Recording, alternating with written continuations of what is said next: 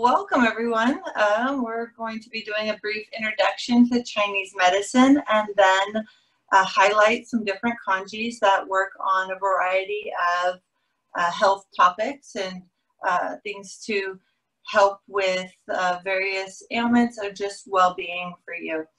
So in the beginning, long ago, there are physicians in China developed a complete medical system that's based on holistic concept of the human body. And this was done through meticulous observation and documentation over hundreds of years. The patterns were seen, treatments devised, revised, and the similarities between the seasons, properties of our environment, they're all correlated to us as well. And our body is like a garden. You know, it requires a certain balance of life-giving energies in order to maintain our health. So when Chinese medicine looks at the body, we're not just a bunch of different parts stuck together. The body's a whole and everything is interconnected. When one system is out of balance, other systems try to help out. Or if they're not able to support the other, it also will become out of balance. And then they pull on other systems more, and you have that imbalance can lead to ill health. Yet, when you bring it back in balance and you give those systems what they need, healing is able to happen and everything is able to come back. So, when we look at that, the Chinese philosophy and healing is founded on some specific theories and principles that are unique to Chinese medicine, in which health has been maintained as long as there's abundant supply and free flowing of life energy, and that's the qi. And these energies include blood, qi, yin, and other blood, qi, yin, and other vital substances ebb and flow throughout the body. So,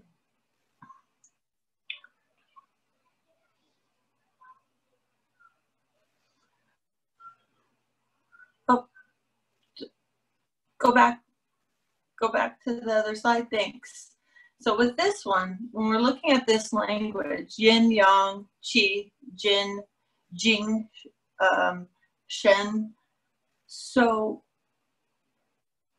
looking at the way our body is with the garden, the yin describes the substances within our body, the blood, the fluids, the actual substance that makes up the matter of our organs and systems. In a way, it can correlate to the Western version of anatomy of us. The yang is the function of those substances, and in a way, you can correlate that. It's similarity to Western physiology of organs and systems of the body. The functions and workings of that organ and system is the yang of that system. Then you have the qi, the life force of the organ system that flows through the channels and is also unique to that organ system. We have many forms of qi in our body that will definitely be discussed in a future presentation down the road. Then we have our jing. Jing is essence. One is said that we can be born with a fixed amount of jing, and we can also acquire jing from food and various forms of like exercise, study, meditation. We can consume our jing in life by stress, illness, abuse, the things that come with daily life. We have a prenatal jing that we're born with, and we don't necessarily, we don't make more of, and there's theory where when that jing is completely consumed up, that's when one passes. And then our shen is our spirit. Some say the shen is also correlated, the word can be conceived as God, and it's like it's our spirit within, you know. So they look at spirit, energy, essence, a bit different than Western. So we have these different terms that describe different aspects of that spirit within us. And within our body, they talk about weather reports. When, just like our weather, like I was mentioning earlier, the correlation between the seasons and our environment are also within us. Sometimes we have damp, and that's like a fluid, right? It's damp, and it's not moving necessarily or where it's supposed to be. And that damp is very much correlated to, like, sometimes when it's damp outside, your joints might hurt. Or there's dryness, just like our dry air in the dry desert. Sometimes we'll have a dryness. We have dry eyes, dry hair, dry skin, dry cough. And then there's heat, like a fever is a heat. You can have different kinds of heat. A heat from a deficiency where there's not enough of something that creates a heat, just like when there's not enough water on the stove, it burns off quicker, you know, when that fire's going and there's that heat. Or you can have excess heat. So that's some of these ways in which we talk of these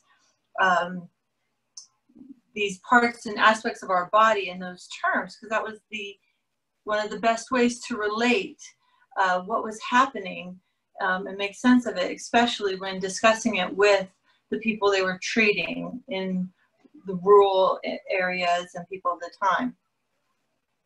So next we look at yin and yang. And this is one of those basic concepts you hear a lot about, but don't all, you know, it's like, what exactly is that? It's one of the most well-known symbols and fundamental principles of TCM. And you see it everywhere. And you have these mutually dependent opposites. You cannot have one without the other. You have the yin, which, you know, is the essence, and you have the yang, which is the movement of that essence. And here's some different, some other different aspects we look at with yin and yang. You have the yin is the front and the yang is the back. Yin is the interior, where yang is your exterior. The yin is the abdomen, the chest, the yang, the skin, the muscles, the structure versus the function, the cold versus the hot, the light versus, well, the yin is the dark, the yang is the light. You can't have dark without light. You have water, you have fire, you have downward moving, you have upward moving. So this is just a list of some different aspects of that. They are always, with one, you always have the other. And it is in having a balance between the two when you have health. So if you have too much yin, there's a challenge, or too much yang, versus also not enough of one or the other. So this is something we always look at in someone's health. And food, exercise, nutrition, diet, lifestyle, all help to balance that yin and the yang. Okay. The next slide, I think, is on qi. Yes. So, this qi is not really described in an English word so much, but, you know, it is that life force, that energy that gives us, that enlivens us, animates us. When we have qi, we can do those daily activities and tasks. When we have qi, we are able to, it allows for our health, allows for our well-being. It's the vital energy and source within all of our cells and all of our body. So each organ system has its own qi. And the qi allows for a lot of different activities. So yes, we provide the qi helps to bring in the nourishment for every cell. Our spleen chi allows for transforming and transporting of our nutrients. The chi that flows, liver chi and kidney chi, helps to warm the body. Our lung chi, kidney chi helps to protect and defend. Within our spleen chi, and other chi of our body, it can help hold things in where they're supposed to be, retain what's supposed to be where it is. And when our chi is balanced and sufficient and flowing, we have good health. When our chi does not flow and it gets stagnant and it's not moving, then we have imbalance and ill health. If we have no chi, we do not have a good life. The health of our chi, even though it's not really recognized in Western medicine, is really vital, and it's an important part to our well-being. Traditional Chinese medicine has mapped out a series of pathways in the body, and these pathways, oops, we got the same slide again. Oh, okay, I'm sorry. We're going to look at how the chi travels through the body. This is really a good one and important. So with our chi, it has a flow. When we talk about this, when we look at Chinese medicine, the clock. So 3 a.m. to 5 a.m., our chi is, our lung chi is most concentrated and most, it's like the time for the lungs is from 3 a.m. to 5 a.m. And then that chi, the lung chi, moves through with large intestine chi. And that's, your large intestine, and it's doing what it's supposed to be doing. A lot of times, this is when people are waking and starting to move between that 5 to 7 a.m. They'll have a bowel movement. Then we move on to stomach chi, which is from 7 to 9. And you'll know, like breakfast time, you want to make sure you have that breakfast before this time, or during this time, or before this time.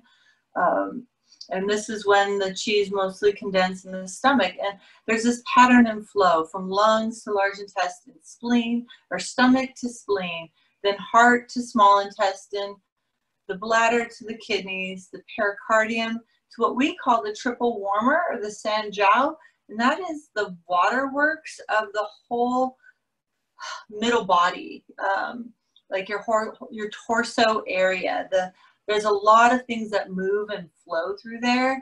And the triple warmer, otherwise known as sanjiao, controls the flow of the water and the fluids in that region. And really important, not necessarily recognized so much in other medical disciplines, but in here, from the pericardium, the protector of the heart, that energy then goes to that flow of our whole torso, our whole core, into the gallbladder, the liver by 1 to 3 a.m., and then back up to the lungs. It's ever flowing, ever cycling, ever moving. What's the next? Yeah, what happens when our chi is blocked? Because we can have a lot of different things block our chi.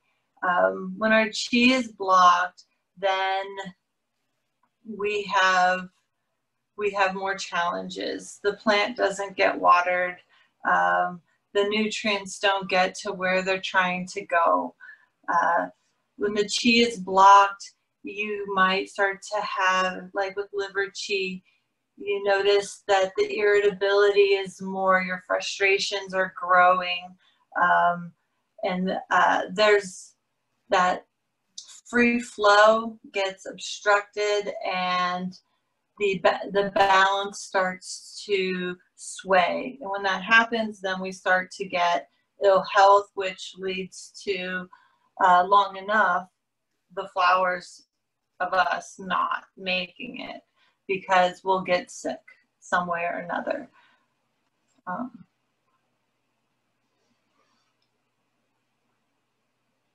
So with that, you know, we want to have a nice, healthy lifestyle. We have a few, maybe we can put, I know they're popping up, but we're just going to put them all up at the same time, I think. They should all pull up. We have all different aspects of our lifestyle really affect us as a whole, whether it's our environment and what we choose to allow into our environment, the food that we eat, the people we keep around us. Are we grounding in nature? Are we stretching and giving our body the exercise and the energy it needs? Are we choosing to focus on the positive, or are we harping on the negative in life? Because those things that we decide we're going to focus on are what we're feeding ourselves and how we're going to grow.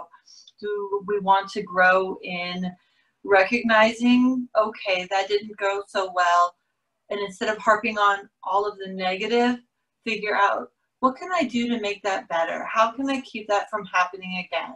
Okay. And with food, you know, it's like, oh, I'm so worn out, I'm so stressed, I want that cookie, I want that beer. But maybe instead it's like, how good is that going to be for me? Maybe instead I'm craving something sweet. Let me have a sweet congee that I made already, and it's waiting for me in the fridge. I can just warm it up. Let me have that warm cinnamon tea instead. Let me have that wei qi building tea I learned about. You know, and maybe I could reach out and just say hello to the person and forget all of my insecurities about why they may not want to talk to me, and just reach out because I care about them. You know, all these aspects of fresh air, the people, all play a huge role in our well-being and our health. And now we get to look at some congees and how they can help. Congees are super cool. I don't have a lot of energy or a lot of time. I try to keep my chi, and I keep trying to build my chi. So I love congees, and you can use congees for a variety of different things. They're amazing. So whether you need to build up, clear heat, or tonify, you can always do something in a congee, and it doesn't take a lot of work, doesn't take a lot of effort, and even my picky eater kids will eat it. Will eat a lot of these, so I love them. Usually, most often, congees are made with rice, and it's, in Western terms, if you know about porridge, you know about congee. I think just about every culture has some form of a congee of their own. They just might call it something different. So here we're looking at we'll look at many different congees that we made with recipes and some videos for you. I chose to do one that's a little different. I chose a barley-based congee. I think we're gonna have a picture of it. Yeah, I did a sweet barley and longyan roe congee. And this congee, what is good for tonifying your chi and blood. It helps build blood, drain damp, and it's a really good tonifying congee. This is not one I would take if I thought I was coming down with a cold or was getting sick, because when you have that tonifying, as Lauren had talked about earlier, it can help bring things in, because we tonify from deep within us. So when we have that cold, we want to push the pathogen out. And so we have stuff that helps us to get that out. But that's why it's so beautiful. We have things to nourish and tonify and build from deep within, and we have stuff to protect us and move things out. So this one is one of those warm tonifying. Even though it's summer, this is good in the winter, I still always love it because I'm always needing to build my blood. Okay, so what's next? Here is my ingredients. 1 cup of barley, 5 cups of water, 1 tablespoon molasses, 1 tablespoon of honey, 9 pieces of longyan roe, a teaspoon of nutmeg, a teaspoon of cinnamon. Now, sometimes I also add walnuts, And then you can add to this as well, you know, if there's something else. I usually would add walnuts and maybe some blueberries at the end. All of these ingredients you're going to cook in the crock pot, and I cooked it on low for 2 hours, and then I turned it down to warm and just let it sit. It's on average 2 to 4 hours. Otherwise, I put it on warm overnight, wake up in the morning, and it's good. So it's delicious to eat warm or cold. And we have some properties of these ingredients. The barley is neutral and sweet. It's neutral, that's its temperature. It's not hot or cold. Its taste is sweet and salty. It tonifies qi, blood, and yin. Drains damp. It resolves water accumulation. So that's that whole middle jiao, that whole Sanjiao area I was talking about. A lot of times water might accumulate. It helps to remove that, and it helps to eliminate toxins. Molasses, yum. There is something good for certain sweets. It's warm. You don't need a lot of it. It's sweet, and it tonifies qi and blood. Honey, another yummy sweet one, is neutral, sweet. It tonifies qi and yin. Or the yin is that substance, right? That fluid and substance of our body that we need to have. Honey helps to regulate the blood and also eliminate toxins. Longyang Ro, I love this. If you don't have this, a lot of times people will use dates also, but I get this at the local Chinese market. Longyang Ro, delicious. It's warm. Property is warm. It's sweet, and it tonifies the blood. It nourishes the blood and calms the spirit. Nutmeg is so good. It's warm and pungent, and it tonifies the yang. It tonifies qi, circulates the blood, and helps disperse the cold. And then cinnamon is hot.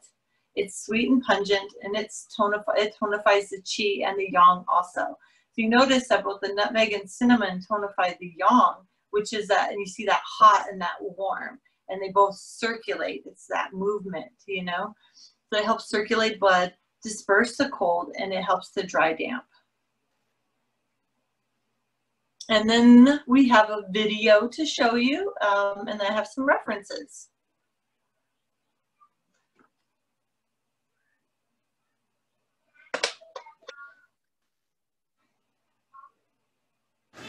Easy congee to prepare at home, even with the kids in the background, tonifying qi and blood. Love this congee. Today, we're going to make a blood building congee that I love to use barley with because it also helps to drain damp. Okay, so of course we're going to first start with 1 cup of barley, which is right here. 5 cups of water to go in with the barley. We also have 1 tablespoon of molasses, which is warm and sweet. Also, it is really good for tonifying blood.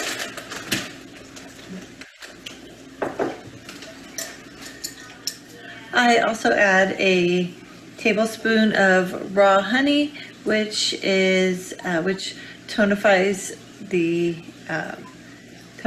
qi, yin, regulates blood, helps eliminate toxins. It is definitely sweet, and its properties are neutral.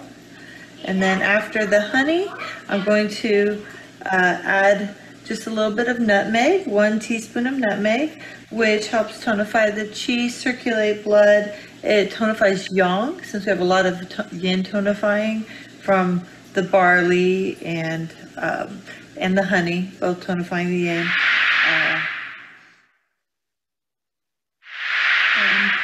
We have Longyang Ro, which are adding 8 pieces, which tonify the blood and nourish the blood, calm the spirit. It's warm and sweet, so it's always good. It goes to the spleen and heart. That's how it calms the spirit and tonifying the blood. And lastly, cinnamon is added, 1 teaspoon. Then the congee will be cooked on low for 2 hours and on warm for 4 to even 6 hours. It's delicious, both warm and cold, for great tasting sweet congee.